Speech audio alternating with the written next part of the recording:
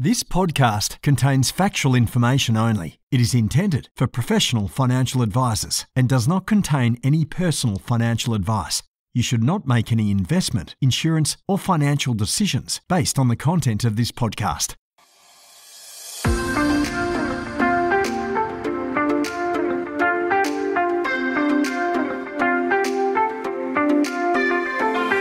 Financial advisors help Australians live better lives. And we're great at it. But what about us? For us to thrive in the coming years, I'm here to ask a very big question. How can we live better, run better businesses, and help more clients along the way? My name is Jessica Brady, and I would love for you to join me as I listen and learn from experts who answer these very big questions. I am lucky enough to record most of my podcasts on Gadigal land. Futurity Investment Group is Australia's leading provider of education bonds and has over 45 years of expertise in tax and investments. The tax-effective trust-like structure of an education bond is a solution for all generations and provides unparalleled flexibility and access to deliver on client goals, ranging from paying for education costs to family wealth transfers.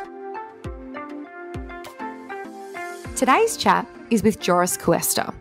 And what I love about Joris is he's passionate, boy is he passionate, about helping organisations, but also us, those of us that are running small businesses and even solopreneurs. He wants us to improve ourselves, our team, and our performance. We talk a lot about why things like values and missions are not nice to haves, how they actually need to live and breathe in every component of our business and what we can expect if we get it right. Hello, Joris. Hello, Jess. I am excited and slightly nervous about today's conversation because I know that you're going to challenge me. I know that you're going to stretch my thinking in a very good way. And I am mentally trying to prepare myself for the nuggets of gold that I know you're about to deliver, that is going to, test how I'm thinking about things because, correct me if I'm wrong, that is what you excel at, yes? Well, yeah, you can say so. A lot of clients have said that in the past. It's not how I intend to come across, but as a byproduct of conversation, it does happen. Yes, people are stretched, challenged, start to think differently. But in hindsight, I think it's always for the best. It is always for the best, but maybe that's a nice little disclaimer. If you happen to be listening to today's podcast, be ready, come with an open mind, be ready to be challenged, and step out of today's conversation ready to move ourselves forward. That's really why I wanted to have you, because the financial advice profession in Australia has had a rough run. I mean, everybody, irrespective of what profession you work in, given the world recently, we've had a rough run. When you overlay, some of the really specific things that financial advisors have worked with in terms of education reform and regulatory reform and additional compliance burdens, for us in our little world, it just feels like there's been years and years and years of distraction. But we need to acknowledge that. We need to implement the changes and we need to get our spark back because there is an enormous opportunity to help people. And that's why I wanted to have you join us on the couch today. So before we get into all of the things and you help us change our lives in 45 minutes or less. No pressure. No pressure at all. For the people that do not know you, I would love to have you tell your story. Oh, wow. What do you think would people be interested in? We do a quick 30-second. What do we do? Personal, professional? I mean, let's not do it as like a 5-hour therapy session. That might be too long. But the highlights reel of who is Joris, where have you come from, what do you do, and how do you help people? Good. Well, the highlights will be that through adversity and through everyone else saying that things aren't possible, including moving on the other side of the world at 18, not speaking the language, then a year later sitting an exam test to get into university, then later on be going into the US for a different culture and great university and further tertiary education, to opening my own company and travel the world, through all those pushbacks and conception of the world saying, well, you don't tick all the boxes, you don't have X, Y, Z, this won't happen. I did make it happen one way or another. So that's probably me and how I like to look at things. And for me, it's, never take no for an answer was my motto for many, many years. So that's a little bit of background through my mindset. And through adversity, and you build resilience, the famous resilient muscle. So that has been really good. And what I came to do, what I do is I have a background around brand and marketing, but with a huge commercial acumen, so to say, because for me, it's about people are seeing who you are before they can experience it. When you walk towards someone, you see them and you get a sense for how they're going to be. And you already, whether are aware or not of it, you pass judgment to some extent. And it's no different with a business, with a product, with a service. So I started thinking about, well, cool, that's all the brand and the marketing, but how can we work on what's behind all of that? And the thing that stands behind companies and product and services is people. So then I started working with people and working about what would make a human, behave or react the way they do, and how does that influence their teams, their company, and ultimately, their clients. So I reverse engineer all of that. Did do much less of the marketing and branding and way more about the human, the performance, the personal development, the alignment, and the engagement. Obviously, we have so much to cover off. Two things. Not that I want to tell your life story for you, but talking about this overcoming adversity piece. I mean, you've done this at multiple levels. I mean, I don't know how personal you're okay to be, but like you had to learn to walk again. You've gone through a big, wide journey of things, right? Yes, true. But again, it's been interesting because when you pay attention to what's happening around you, you look at life differently. So the learning how to rewalk again can be quite scary, and people always feel a bit like, well, what do you mean? Basically, long story short, had a medical condition. It became very bad to the point where, I couldn't do any sport from age 12. I couldn't run. I couldn't go to the gym. And living in Australia from, late teenagers years, there was all this smorgasbord of activity to which, my old country and doctors used to say, no, no, no. And it came to the point where, the country of Australia and my new friends and doctors here said, well, your lifestyle is being impacted in a way that is no longer conducive to you being your best self and really making the most of life.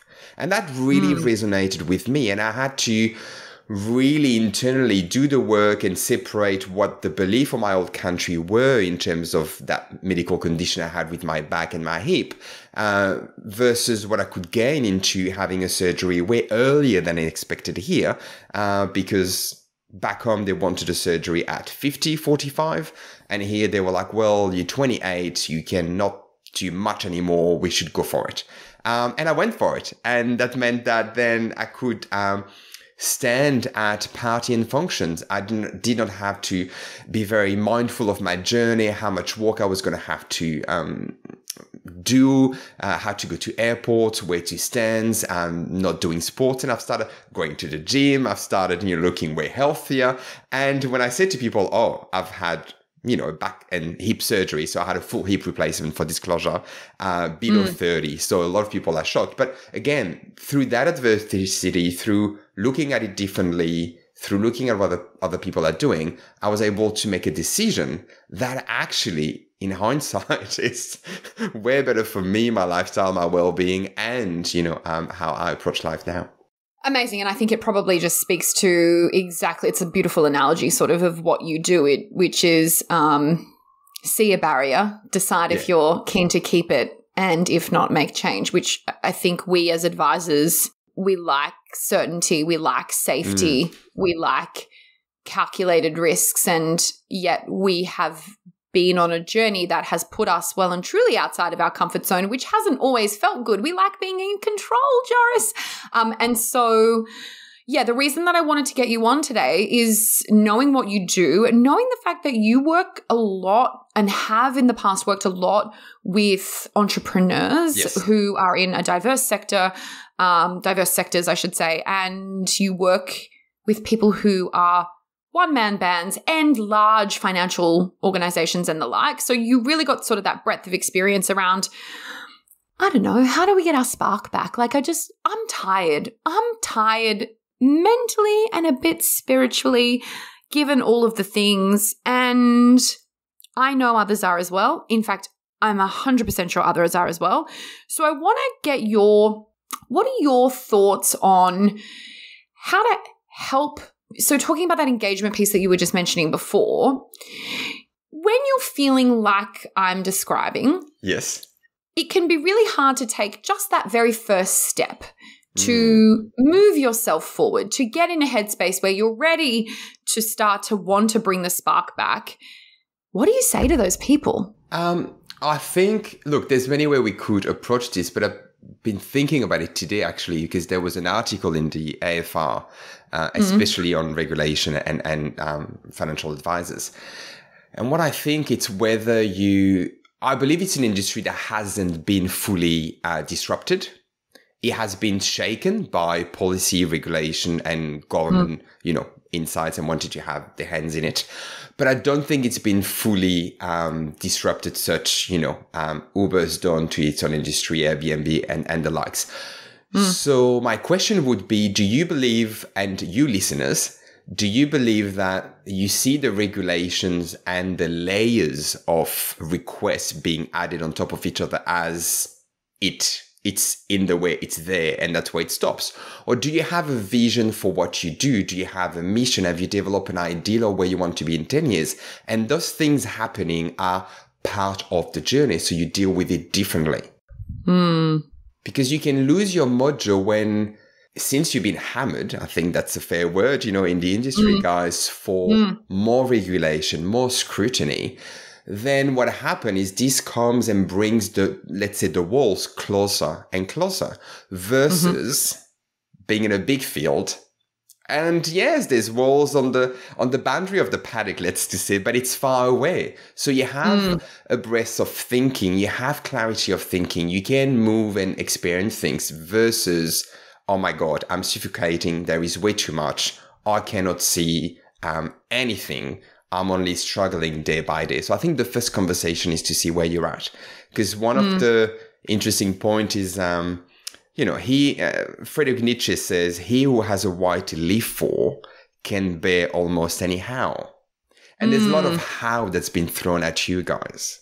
And the question is, do you have a why that's big enough? And without going all hoo-hoo and crazy, just about let's reconnect with the first reason why you as an individual has gone into the industry.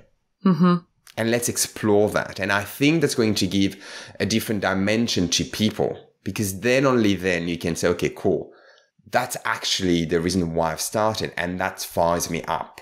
Then where do I find this in my client and which clients? And then starting fueling yourself with that. That's the first step.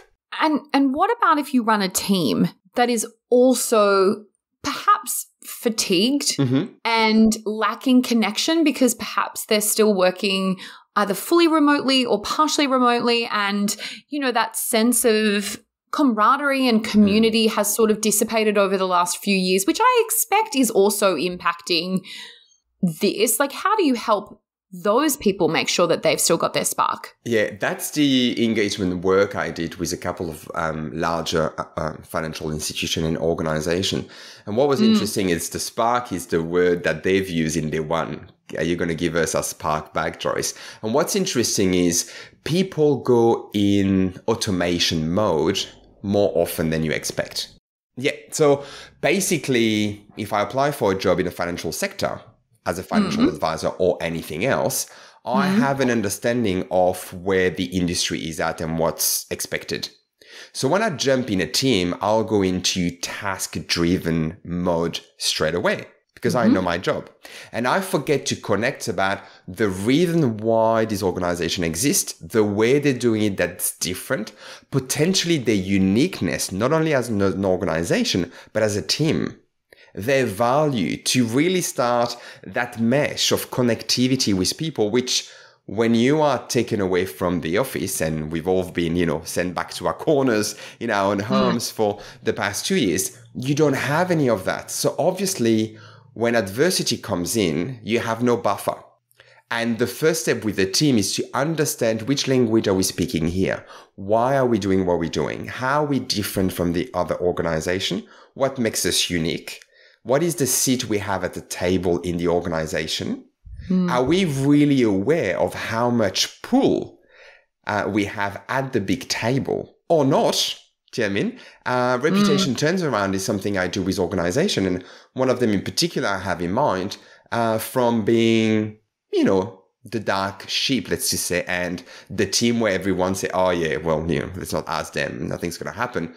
To 6 months later, having the CEO in a town hall referring to that team as leading the change. Now that happened through the work. That happened through first stop. And one of the big tips for leaders listening here, and everyone is a leader, but by leader here in this conversation for that question is someone that has a team, big or small.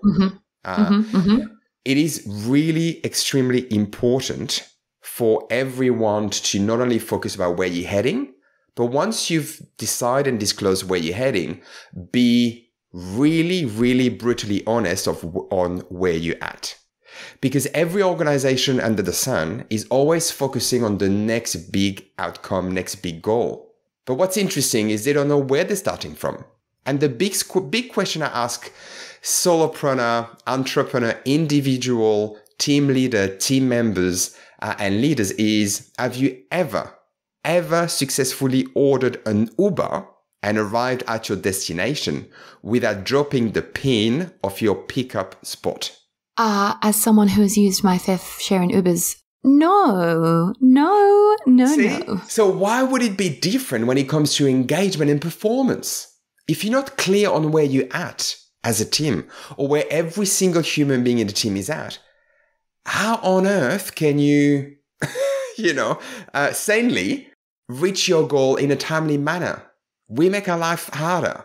Totally. And it's, these are always the funny things where these revelations are hilariously ironic that they're revelations because they are so obvious when you think about them, and yet we do them so poorly. So let's talk about practically what you mean. Yes. So is this, let's say and I'll come back to this in a second, but let's just assume that there is a vision, a mission, and a purpose that everyone knows, which I think we need to come back to. Yes. But when we're talking about actually knowing and being critical about where we are, help me understand what people could or should do to benchmark that. And if you do run a team, is this self-assessments that get discussed with a manager? Is this performance appraisals?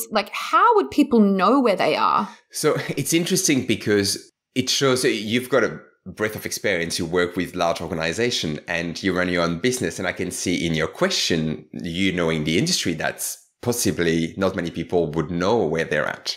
Even just with that question, which is really, really interesting. But that is key in moving forward. So first is not only at an individual level, but as a team level. And what I love to have is when I brought into an organization, we have the Come to Jesus chat, which is very loving, but it's more so around, let's talk first about the big elephant in the room. And as an example, we've realized through a couple of organizations I worked with that previous leaders had ingrained a very specific way of working, which was the leaders makes every decision and everyone is a taskmaster. So the new leaders coming into play, not having that way of working, could not understand and could not even pinpoint this out. And someone in one of our sessions said, I believe we suffer from PTSD, post-traumatic stress disorder. Now, the exec in question looked at me, became white as the wall, and I gave the look about, it's okay, let's explore. We've unpacked in front of everyone, and everyone realized that indeed, 2 or 3 leaders previously, they had been really managed by being under the thumb of the leader.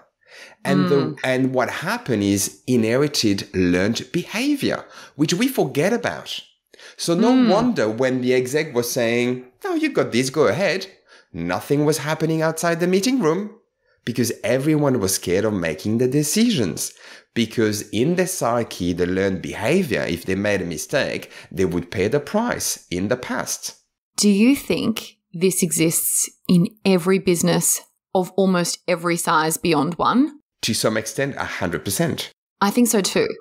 And I think if we have a team as a leader, it's incumbent upon us to recognize that we have probably created a culture where, I mean, I don't even know what they would be for my team. So this is a good thinking and learning opportunity. And I guess this sort of naturally flows into being a vulnerable organization that is willing and open to receiving that feedback and preparing to listen without needing to be defensive. Because I can imagine, especially if it's your own business and you've poured your heart and soul and life into it, Yes. hearing feedback that a certain style has created a culture that may not be as open or dynamic or whatever it is, it would be hard to hear, and then it would be Yes. harder to overcome, correct? Yeah, very hard. But, for example, if a leader or company get me in for a facilitation or whatever it is, they're already ready for it. And the people that are going to have this conversation, to some extent, they are. But what's most interesting is sometimes we realize during this facilitation that the very thing that has been a corner turn in the way people will engage with the organization, in the way they would go the extra mile, is sometimes more than not very futile. Sometimes it was an email that hasn't been sent at Christmas, or the way someone left their job, where circumstantially, sequence of events meant that it was a loving person left for personal reason, but because of timing, no exit interview was done and I was found out. And then an old rumor got started and people thought that the person had been pushed out in a very bad way. And everyone thought, oh my God, who's next? When in fact, it was just simply circumstantial. And then by having that open conversation, by me in the room saying, is anyone on LinkedIn with that person and go close to them, I said, go ahead, send the message now, if it is what it is.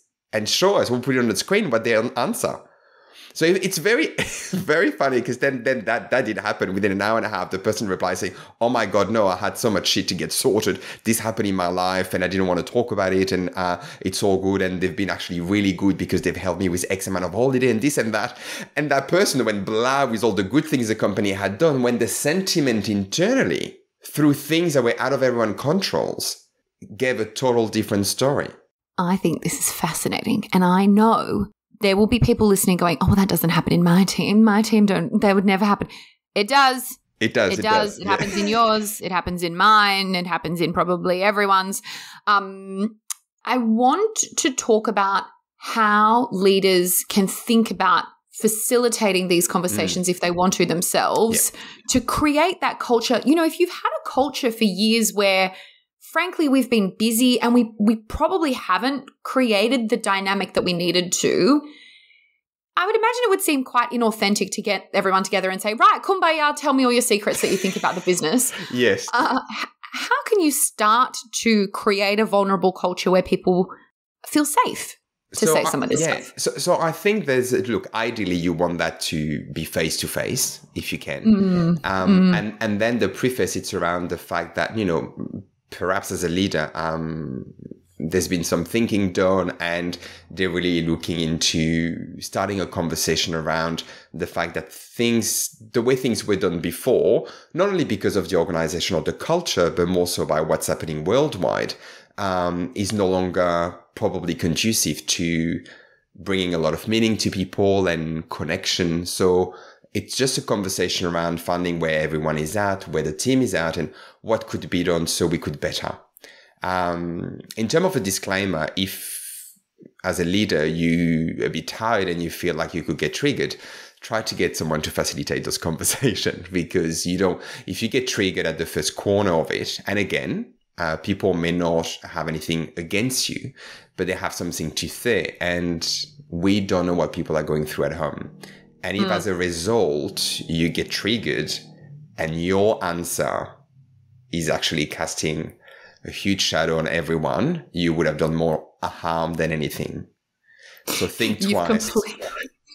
You've completely told the team inadvertently, hi, give me your feedback, but definitely never give bad feedback ever again. And that would scare them even more. And that happen, that does happen. But I think the 4 point you can do is openness. So anything that we never taken the time to share, let's share. And that's an easy one. Also, I think is asking for feedback. And the way to do that is to give permission. But instead of saying, give me 2 things we do wrong, or give me 2 things we suck at as a company, which obviously, everyone will be fearful on both sides of the aisle, you just say, look, I think we can always improve. And what are the things you think that we could really do differently or a bit better? And then you would have threads coming out. People might say, oh, I think one of our processes, blah, blah, blah. And then you start pulling and unraveling. But the language is very important. So instead of saying, give me 2 things we're bad at or that need to change, just say, what are the things we could improve? And what are the things we do well? So people get comfortable in saying what is doing well. And then the second base is what can we improve?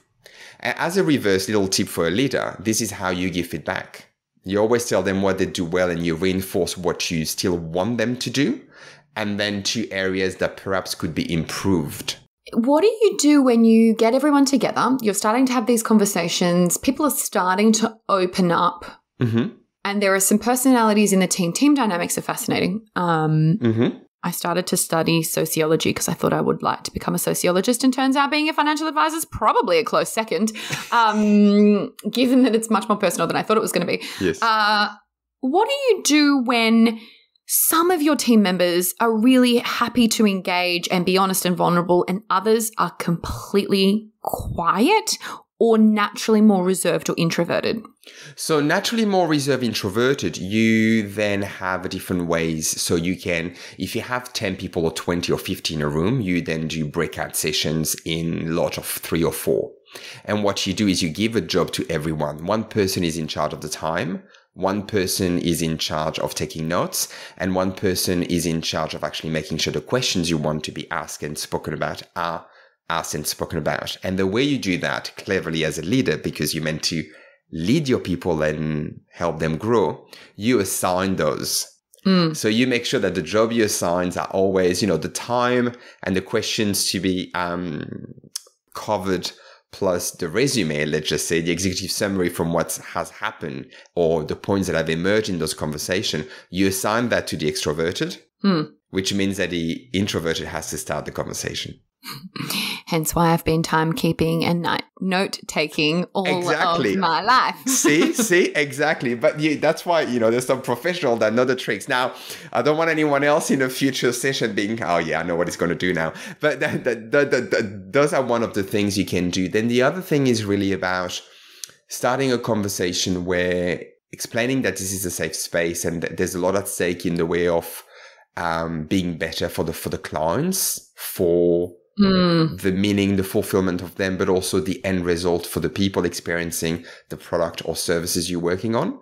And I think it's about, first reestablishing the reasons why the business exists, then talks about needs and wants at a team level, whether it's within the team or externally among the organizations, and try to clarify what is a need, what is a want. And then go lower and lower on the ladder to an individual want and need. Because that is going to first enable people to get to know each other better. They're going to connect on a different level and understand that ultimately, and weirdly enough, they're all very similar to one another. A lot of the people in the session says to me, I would have never thought that I had this and this and this in common with our head of blah, blah, blah. So why not? So I don't know, because of this title and what I do. And so you need to have those little conversations. Then there's the values. And I like to have a look at, lived value, ideal value, company value, personal value, and mapping all that. Now as a leader, you can't do that on your own. You have to bring someone that knows how to do that. But it's very interesting at least to discuss the value. And one hack, if you want to do it on your own, or if you're not ready to have an external person, is to just say to your team, if we were to only focus on, I know we have 6 or 8 or 10, or I don't know how many values in the company, but if we were to look at the one we should focus on the next quarter to be better, which one would it be? And you would see that everyone together, if they vote and discuss it, will mostly agree on the one they have to focus on. Now, if you bring them into focus and do everything through those values, you will see the team performance and morale and engagement increasing. I think there would be lots of financial advice businesses that have a mission of helping people get great advice, but probably don't have a document that very well outlines their mission, their value, their purpose. Mm-hmm. How important is that for a business of any size? Well, I would answer by saying if you have any kids or see any kid, how important is it to give food and water and love to a kid? I mean, I have a dog, and I would say quite important. If I don't feed her every few hours, she's not a happy camper. So very important, Joris. It's very, very similar. The livelihood of your organization, of your company, of your business depends on how much you take care of it and the type of care you give. And so you're now talking about the working in the business, working on the business. Yes, you can have great client or member outcomes, but if we don't turn our focus to the running and the entrepreneurial element of the business, which is having stated values, missions, etc., having team culture events, having performance appraisals, are you saying that that is effectively not giving the business the oxygen that it needs to thrive? Entirely. And if you don't have oxygen, you need to have something else. You need to have money and time. So funny enough, for the people that are not invested in for the leaders, and business owners or boards that aren't invested in their people, then I say to them, you need to have a ton of cash and time, because you will need to make them happy through bonuses. You will need to buy their loyalty, so to speak, because it's a relationship that is just about wants. I come to work, I do work, and I get paid, versus developing your people, spending a bit of time with them. And on the long run, you realize that you're not going to have to pay a manager for putting someone on a performance management plan. You're not going to have HR involved because there's a cancer culture and there's some nastiness happening. And then everyone is involved and there's a lot of document to fill in and so on and so forth. You're not going to have the amount of hiring and firing involved. So it's nowadays in 2022. And to illustrate this, there's a lot of organization that says to me, well, I decide and they should do what I want them to do. And ultimately, even the Gen X and Y will fall into line. And, candidly, I just say, well, good luck with that. And they usually look at me like, what? Am I paying you to tell me good luck? And then I said, well, statistically speaking, by 2025, which is now, around the corner, up to 75% of the workforce will be made of millennial. So to any organization or board that said to me, we don't really care, so to speak, not in those words, but you can read between the lines that they're not invested in the people, so to speak. Well, I said, you're going to have to choose from ultimately 25% of the workforce of people that are over a certain age and already looking at their retirement and not at the peak in their life. That's going to be very hard to clinch all your goals and keep the performance up and also have bums on seat. So it's a choice. And we, within the advice landscape, we're already seeing this play out. I mean, everyone knows that the financial advice numbers have gone down substantially over the last few years because of the education requirements. Yep. We know that the professional year, which is when new entrants come into the profession, is new, it's complicated, and we actually just don't have a lot of people entering the market. And so practically what I'm hearing from you is if we don't have an attention and a focus from this, not only are we fighting from candidates from the same pool, but culture and who you are as an organization is going to have the candidates self-select where they want to work. So no matter how much you think you can pay them, it's not the same world that it was where No. they get choice. They get choice. And I mean, look at the moment, how many clients I have, whether in the financial industry or not. But if I think of two in the financial industry right now, they're trying to hire data analysts. They cannot get anyone. And Combank at the moment is very well known to offer an extra 20 to 30K to, middle leader to secure them. And they actually, going like scavengers into all the organization to get some talents because the borders are closed, because those jobs are really hard to get, even in the tech space. So it's already showing people that it's coming across all industries. Yeah. And that's just going to keep getting worse for us. And then that, of course, just affects profitability as well. One thing that you said very early on in this conversation that I sort of philosophically bookmarked to come back to was around this idea that when someone is new, if you don't take the time to – so firstly, we've just discussed action item if you don't have one, mission, values, purpose, not a nice to have, it's a must have. You heard it here first. and not just a commercial one. Don't go a PR agency to get some cute words. If it doesn't resonate, feels right, and does something to you, then keep working at it.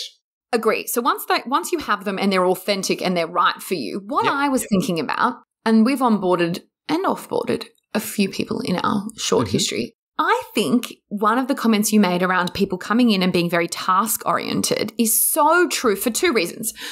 By the time you've made a decision to hire someone, by the time you've been able to find someone and they've given notice and all the things, it's more likely than not that you're sort of very much in need of that help and support. So there's also a huge impact on, particularly if you're in a small business, the resourcing required to train someone. I think most of us probably do an average job at actually really setting the scene in terms of who we are and where we're at and what we're about, other than sort of a good morning coffee, this is who we are, etc. And similarly, I think the people that are coming into the job want to prove that they can do the job. So they are, of course, task-oriented because they want to learn the tasks, the processes to show I'm competent, I got this. But what I'm hearing is if you miss that whole step of educating them on the macros of your business, you're creating a culture where people don't really understand who their organization that they work for is. Have I understood that correctly? Yeah, no, true. And what's even more interesting is question for everyone here. Have you ever had anyone that started, they're great, and suddenly something happened? They do something and you think, what happened? We would have never done that. We've dropped the ball with this client and with that. Well, one of the reasons is because when you don't do the onboarding, they cannot get the finer detail about how invested you are with your clients. They don't understand the level of engagement you have. They don't understand what a client means for you. And just to be really clear, this isn't about processes. This isn't about tech and how we do things from a practical perspective, correct? No. This has nothing to do with it. This is more the nuances and the subtlety. And this is where company wins. This is where Apple has become Apple. What do the best companies do from a culture perspective? So what's interesting is in a lot of large, big companies, there's going to be 7 or 8 rounds of interviews and people don't really understand. I have heard at Google at one point in time, it was up to 10 or 11 rounds. And every single one had a different focus, but it covered everything. Now, if we shorten all of that, the idea is I say to anyone that I coach for a new job, for example, one-on-one, if you get invited to an interview, the minute you walk in, you have the job. The minute you start opening your mouth, you may lose it. So when someone comes into an interview, and as a leader, you have the person in front of you, they should be the right person for the job, because if we look at the capabilities or their ability to perform the task, they're a tick. What you want to know is to make sure that they are culture fit. Make sure they have the same vision or a similar vision you have. Make sure the value are shared. So when they come into the organization, it doesn't matter about the process and the systems you have in place. They really understand the reason why you're in business, and they will do right by you, by the business and the clients. A process can always be learned. A way of doing things, it's quite easy. You show them a ABC. But you need to spend the time to make sure that, there is some subtlety here. There is a uniqueness we want to share. And I think the biggest opportunity in your industry, guys, is to start embracing your uniqueness. I do believe that it's all very, and, a lot of people might scream right now, but get ready. It's all very beige.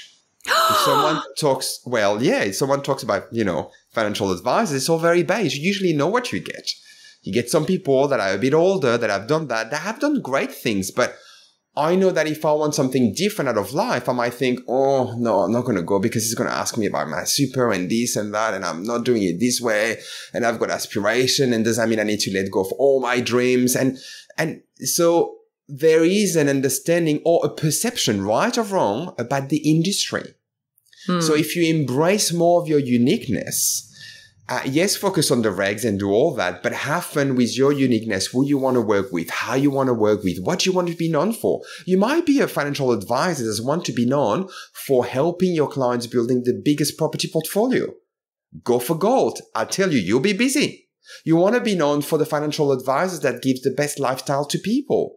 And that is fine as well. There's hundreds of thousands or millions of people in Australia that would want to create enough income or revenue stream to have a lifestyle. There might be other people that just want to give back and want to create as much money possible to give back. Like I'm only talking loud now of different ideas, but all of those could be one of your uniqueness or a target market or a niche or the way you do things or an approach. Now that I think is the biggest opportunity for any financial advisor listening here today. Let's just say you provided some constructive feedback to me when we were going to launch our business. But in all seriousness, it helped. It helped cement some thinking. It helped challenge us to be comfortable with being more loud and probably OTT than we thought we wanted to be, because of course we came from an organization where you legitimately could not post on LinkedIn anything that wasn't written by the organization without the company's approval. So we came from being babied more than we could ever understand, and we were probably quite scared to be wild. Well, now if you look at our LinkedIn, we've probably gone too wild and perhaps need to come back. But you're right. I think once you've got that, and even if it's not that you're really, really niche in sort of who you're targeting, but whatever your authentic self is and your human element is, there obviously has never been a better time to. Oh, yeah. And people are craving for it. Yeah, totally. People, already when we were kind of free and roaming around, we were looking at each other. And, when you arrive into a bar or restaurant, you look around and, oh, yeah, I belong here. Oh, this is me. Oh, these are my people. Come here. You arrive at a conference like, oh, my God, I just love you. Stay with me. Let's go for drinks. You are fun. I love what you do. That happens. Now that we are in our homes, we are deprived from all of these little moments. So to compensate, because that's what we do, we want to find that in company more than ever. While I'm on a website or while I'm on a podcast, I want to hear someone I can relate to. I want to hear someone that seems to get me. I want to give them my money, and definitely not to someone that I don't really agree with. Oh my gosh, we've covered so much. So, we've talked a lot about, firstly, organizations needing to have, irrespective of size, have very well-defined values, mission, and also making sure that we impact our team in a way that we possibly aren't always cognizant of needing to do, and recognizing that culture is going to take all of our businesses to the next level. And that is the secret sauce that's going to help us. It's not going to be any fang-dangle new regulatory update or downgrade or tech, because we've had a lot of tech come in. It's actually the culture and the team that make or break us. And now you're also talking about how to then, once you've really got that and you've got that secret sauce and your team are awesome, helping the world understand and see that. And that, of course, leads to lead generation. Fascinating. I could talk to you all day long. In fact, you already know that sometimes I want to talk to you all day long about this stuff. Before we move to rapid fire and then how people can learn more about you, is there any last piece of information or advice that you would give to financial advisors who maybe are learning about how to think about this process and perspective for the very first time? So if they have people in their teams, I would leave them with become very aware of the fact that you are responsible for people, not the outcome or the results. So your job as a leader is to grow and expand your team, your individuals. And in turn, those people are the one responsible for the outcome and the results. So don't be attached by the result and think it's a reflection of who you are and how good or bad you are as a leader. The reflection of how good or bad of a leader you are is the result that your team has produced while you supporting them in growing. Interesting. Okay. So we often have that big as a conversation and leaders love that. Now, for the financial advisors that are on their own, I want you to get pumped. You have a massive opportunity. Tomorrow can be the first day in which you're going to show up differently. You're going to start being you. You're going to look at your edge, your uniqueness, and you can become the talk of the town. Not just another beige financial advising organization or company, but you'll be the guy that people refer at coffee or at the playground saying, oh my God, Steve or Jess or Glenda did all my documents and helped me get the house. They are so cool. They get me. That's how you want to be talked to. And now it's about how is that going to happen? Well, how can you become more you? How can you inject more you in your everyday, in your business? That's what I want to leave you with. I love that. Okay, we're going to go into rapid fire questions, but just in case I forget, because I get really scared too, how can people learn more about you and all of the interesting, amazing things that you do? And I should say from a personal disclosure perspective that you have helped us and it has been fascinating and challenging and very rewarding. So I highly recommend. How can people learn more about you? Thank you.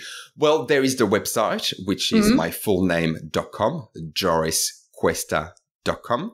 Spell it.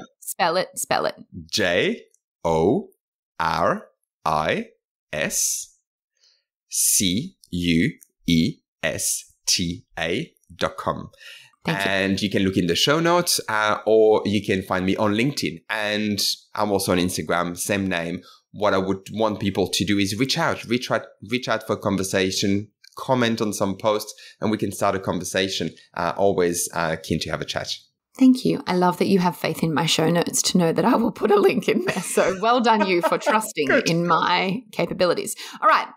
To end today's fantastic conversation for us, I would like to know, what is one thing that you do to look after your mental health? I try to stay true as possible to the mantra. So the new one is when you know better, you do better. So I need to know what drains me, what fuels me, what's worth the battle or not, and stay true to that. Love that. That's hard. I love that. What is one piece of advice that you would give to your younger self? Okay. Stop overthinking everything. Develop your 1, 3, 5, and 10-year plan and dive in. And the reason is life has your back anyway. Oh, I need to collate these and go and hand them to teenagers. What is one thing that you haven't done yet, but it is on your bucket list? Okay, this is a biggie. Space travel to experience zero gravity while looking back at Earth. Sorry, you want to go to space? Yes, I want to experience zero gravity in one of those, whether it's thanks to Jeff Bezos or to Elon, but or to Richard Branson, I really want to do that. I want to do a flight where you can experience zero gravity and look back at the amazing Earth and knowing all there is here and have that different perspective on things physically. As a claustrophobic person, that seems like a terrible idea to be stuck miles from anywhere you can escape from, but good on you. And you know what? It sounds like it's becoming more attainable as the years go on. Last question. I have a fake book club, which means that I just read a lot. The list of books is ever growing. So I hope there's some other people out here who are reading some of the books because I'm fastly falling behind. What is one book, though, that you would give me to read as part of my book club list? I think Man's Search for Meaning from Viktor Frankl will be good. Basically, the bottom line of the book is about that if you're able to find meaning in life, you'll be able to move forward even after experiencing the worst experience imaginable to humankind like he did. So, yeah. Lots of people have told me about that book and yet I haven't read it. So that's a good reminder. Joris, you do such unique work. You are, and people possibly can tell, you are not backwards in coming forward, which I love, and you hold space for challenging conversations, which often people shy away from. And so I want to say personally an enormous thank you for all of the great work that you've done with me. And I want to say thank you for having today's conversation. It is an important one, and no doubt you will help people reinvigorate their team, their business, and themselves to succeed in the next part of their journey. So a huge thank you. Thank you so much to you for having me. And it's always fun and a pleasure. And anyone that wants to have a conversation, feel free to reach out anytime. Tomorrow is another day, and tomorrow is the day you can start to do things differently. Thank you, my dear. Thank you.